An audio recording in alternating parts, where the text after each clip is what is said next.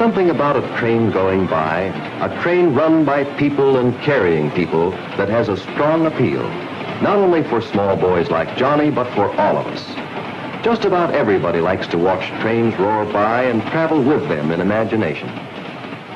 Johnny doesn't know it, but a great deal of coordinated effort went into serving the passengers before they boarded this train. This farmer is making a trip to the west. His local agent made a sleeping car reservation for him through the Chicago Reservation Bureau. This businessman from an eastern city had his reservation made at the city ticket office. And this young couple, at the suggestion of a passenger traffic representative at the city ticket office, these honeymooners are going to Seattle with a stopover in Yellowstone Park. All of their sleeping car and hotel reservations were arranged in advance. Johnny doesn't realize that public appreciation of these services not only creates passenger revenue, but increases freight earnings as well. He does, however, like to watch the trains go by. For there is also a strong appeal in long freight trains, pulling so many cars loaded with merchandise or with farm produce or livestock. And there are many reasons for that appeal, for railroads affect our lives far more than we realize.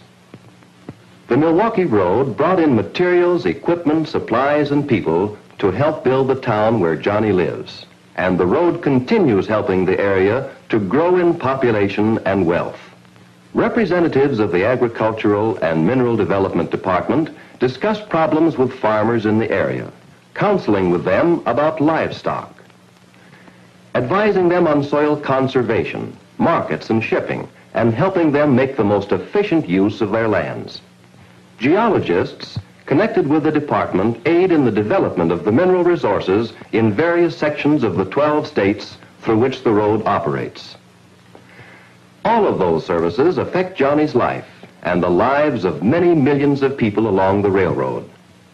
His bicycle was shipped to town over the Milwaukee Road, but that story began more than a year ago and several hundred miles away, when a representative of the road's industrial department called on a manufacturer who was interested in finding a site for a new plant. How do you do, Mr. Jannison? Colbert's my name. Oh, yes. You're from the Milwaukee Road. That's right. I'm glad to know you, Mr. Colbert. Have a chair. Thank you. Well, have you found a site that you think will answer our needs? Yes, I think so. There are a number of sites available, Mr. Jannison. I brought along some maps to show you the exact location. Now, here's what we had in mind for you particularly. This plot right here, right along the main line, if you will notice.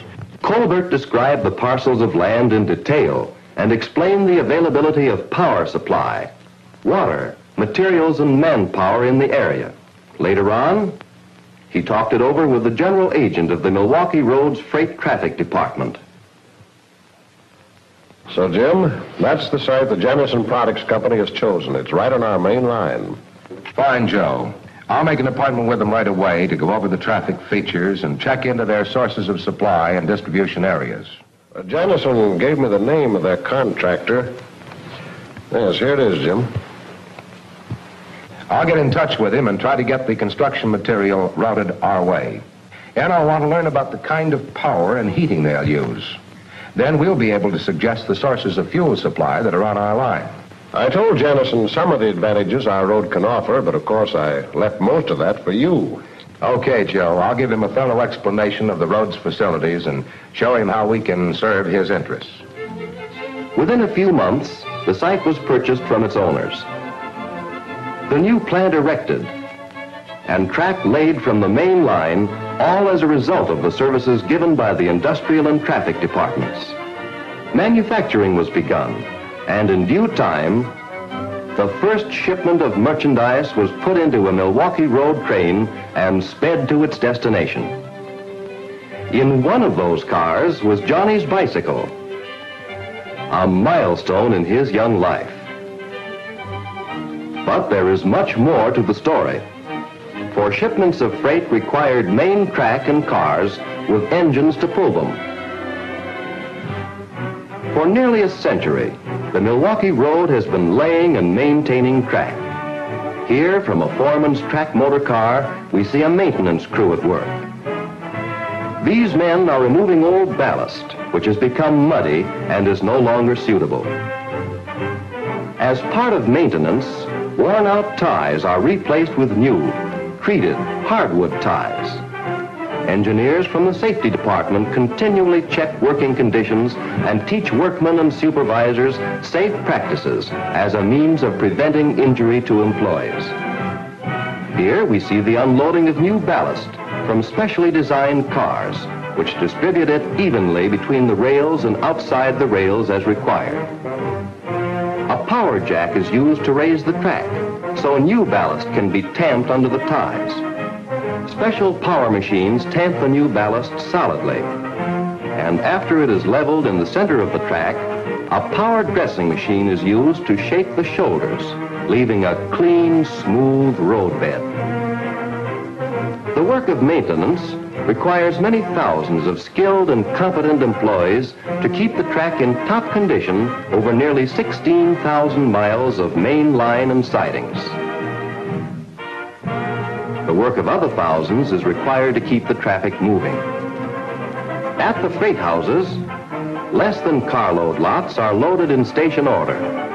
Shipments must be handled carefully and properly stowed to save loading space and to expedite unloading at other freight houses en route. Car inspectors carefully check loads to make sure that shipments are properly secured. Inspectors from the Claim Prevention and Refrigeration Department make sure that cars are properly iced or otherwise protected against hot or extremely cold weather.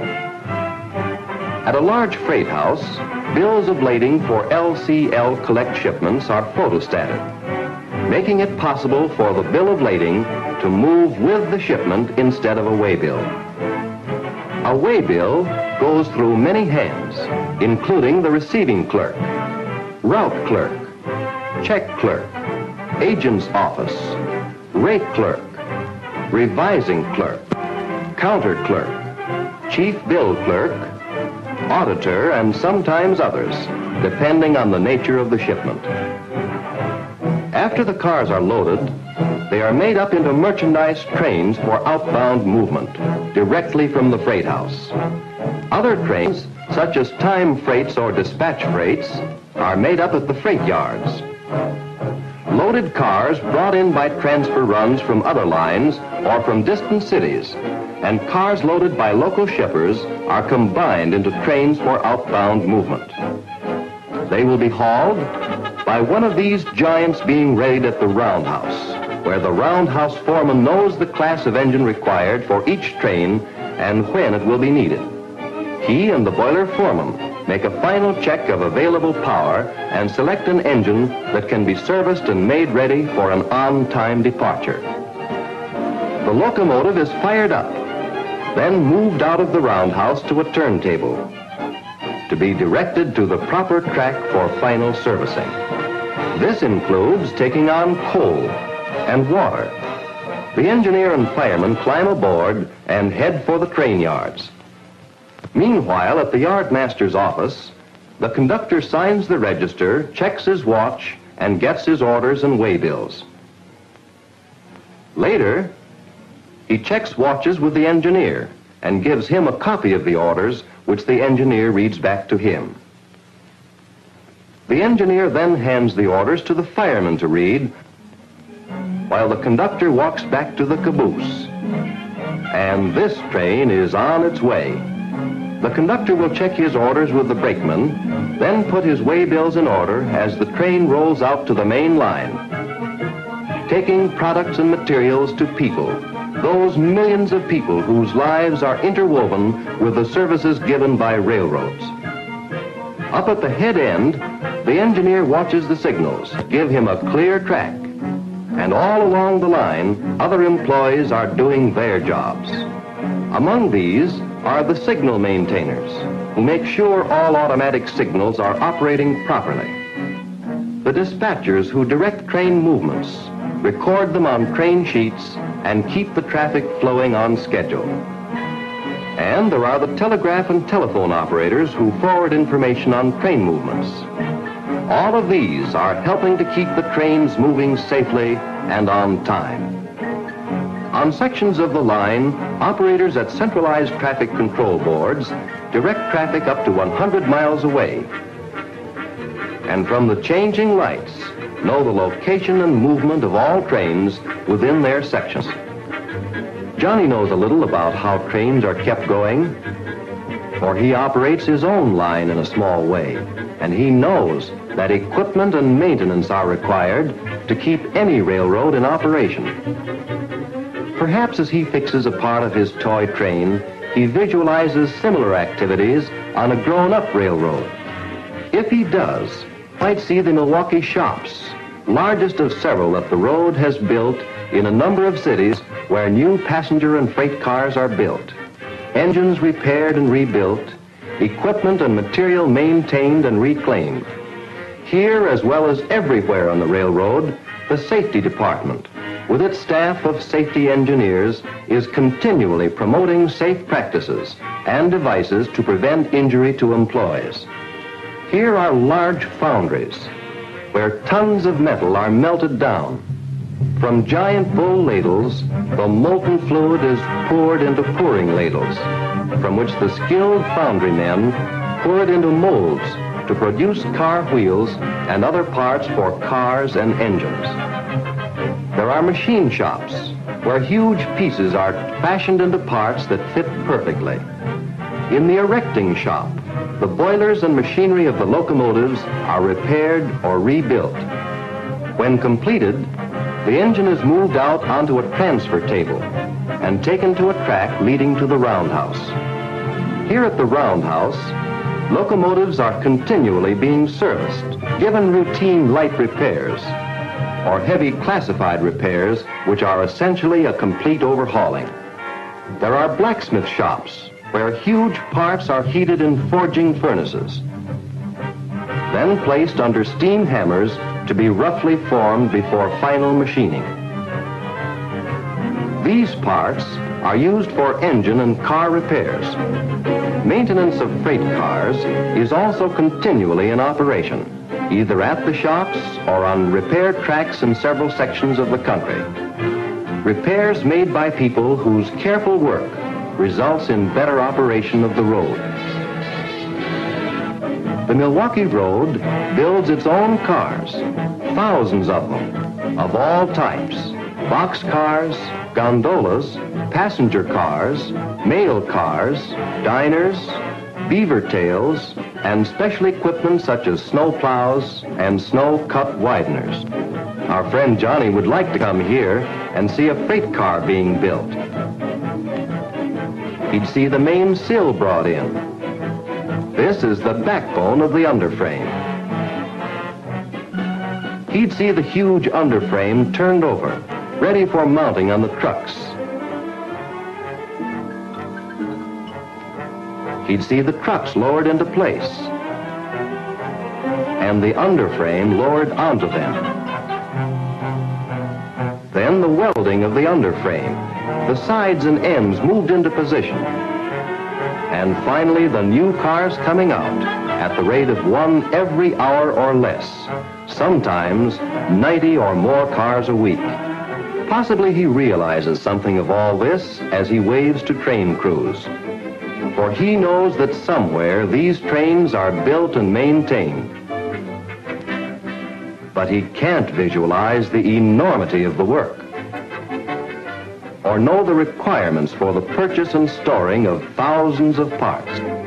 The purchasing and stores department of the Milwaukee Road sometimes spends $50 million in 1 year for more than 80,000 items.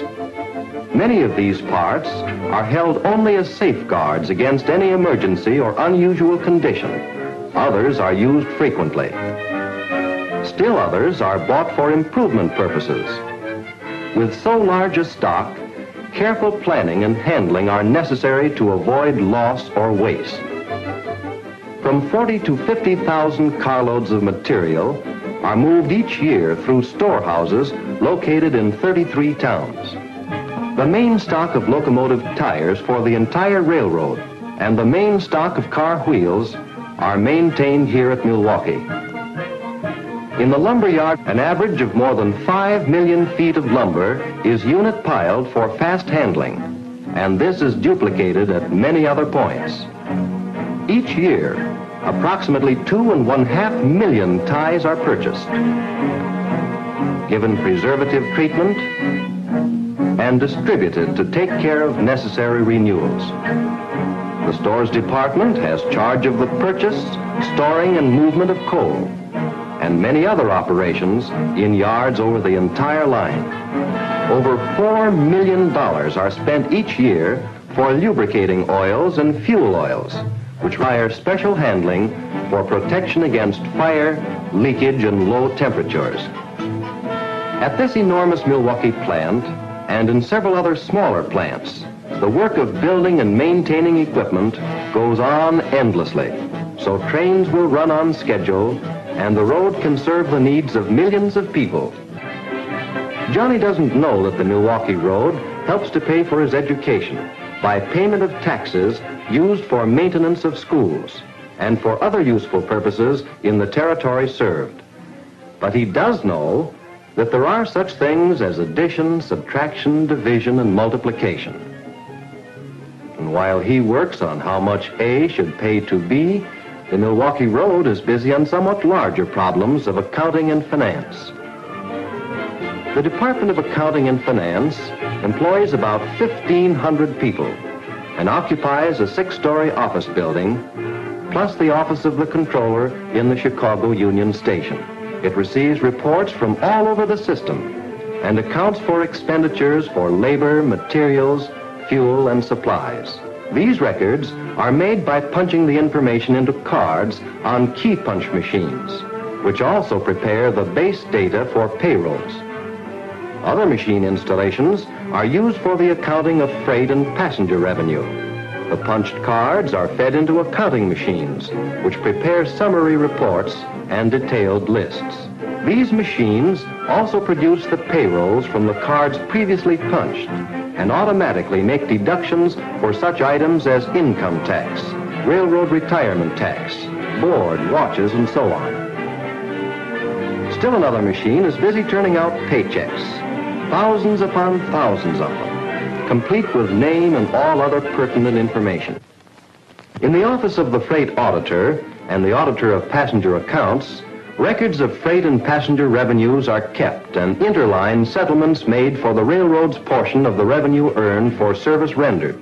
And in another office, car records are maintained from daily reports, making it possible to know at all times where cars are located and when cars are received from or delivered to connecting lines.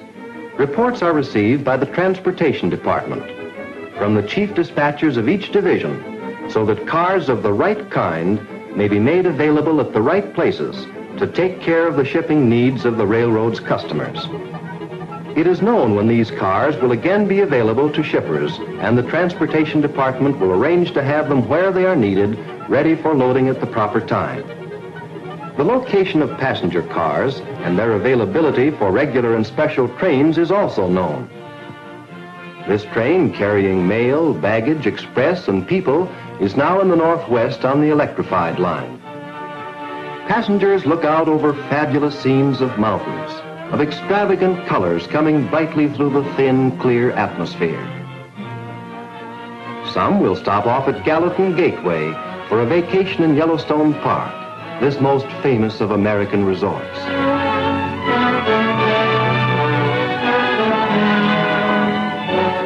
Meanwhile, this honeymooning couple have been enjoying every moment of their trip. The clean, crisp linens, the excellent food on the diner, and the courteous service. They may wonder how these services are accomplished, perhaps not right at this moment, but they'll remember when the trip is over. Part of the answer would be found at the commissary in Chicago, where about 100 tons of meat and poultry and 1,500 cases of eggs are provided for the diners every month. The Milwaukee Road serves nearly 2.5 million meals each year. The service of these meals requires clean, fresh linens, and the road's own laundry provides them. Here are 3 of the largest washers in existence, modern and electrically operated. And ironing is also a large-scale mechanical operation, for all linens must be ready for outgoing trains. Those clean white jackets worn by waiters and porters are pressed 6 at a time on these steam presses. And that's only part of the job of getting the trains ready for the comfort and convenience of passengers. In the coach yard, the cars are thoroughly cleaned inside and out, and diners are stocked with the finest of food. On trains such as the Olympian, it's up to Milwaukee Road employees to see to it that passengers are provided with every comfort. This is equally true on the Pioneer Limited and on all Milwaukee Road trains. On the Hiawatha's, for example, the comforts made available through the commissary and laundry are continued through prompt, courteous service on the diner. The same type of service is available on the luxurious beaver tail cars. Appreciation of these comforts by businessmen frequently leads to freight revenue, for many of these men are shippers. Much business also results from employees of the road who send in traffic tip cards. Here's an interesting card, a tip when a large number of salesmen call to the general headquarters of their company located in the Twin Cities. Let's see what happens to it after it is received by a passenger traffic representative. All right. Thank you. And, Mr. Gregg, since we've learned your company is arranging a sales meeting with representatives of your various offices, I'm here to offer the services of the Milwaukee Road. I'm glad you stopped in. Just going over the plans of that meeting. Got any ideas? Yes, sir. Now, with the majority of your men coming from points east and south of Chicago, I would suggest that they all leave Chicago together on our afternoon Hiawatha. I know that you've used that train yourself and are familiar with it. Yes, good train. They give you good service. They certainly do. And it would allow your men to renew old acquaintances. Mm-hmm. How about tickets and reservations? Oh, we can take care of that very nicely, Mr. Gregg. We'll arrange to meet your representatives and see that their tickets and reservations are all in order. All right. That would relieve me of a lot of detail. By the way, would you mind telling me how you learned about this meeting? Not at all, Mr. Gregg. You see, we have about 40,000 employees who are on the alert for new business. They send in tip cards about passenger travel and freight business they hear about. Well, that's a great idea. Think I'll introduce that among our own people. And it is a great idea. Many tons of freight and thousands of passengers have been carried as a result of tip cards. And millions of dollars in revenue have been brought to the office of the treasurer, later to be disbursed in operating expenses and paychecks to employees. The thousands who work together, who are bound together in one effort to serve the public with better freight and passenger transportation. But many of these people, although they work together, have never met one another and do not know what sort of work the others do. There is, however, one more railroader who does know all of them and whose job it is to help bring them together. He is Mr. PR, which is short for Public Relations. This little fellow is responsible for keeping employees continually informed about what others are doing and what the road itself is doing. He issues press stories on matters of interest, supervises the tip card plan, provides speakers, and helps find entertainment for employee and public groups, cooperates with the Milwaukee Road Service Clubs in the preparation and conduct of their meetings. And he publishes the Milwaukee Magazine, which is sent to employees.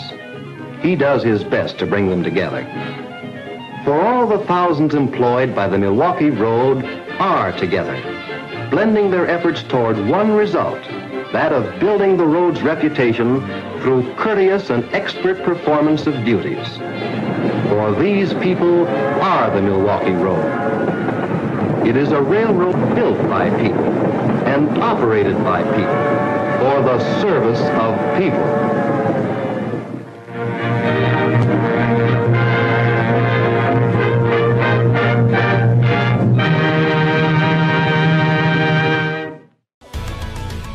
Gorham, Illinois is a junction between Union Pacific's Chester subdivision and the Mount Vernon subdivision. In the summer of 1993, photographer George Redmond visited Gorham and recorded the power from more than a dozen different railroads, including Union Pacific, Southern Pacific, and a host of others.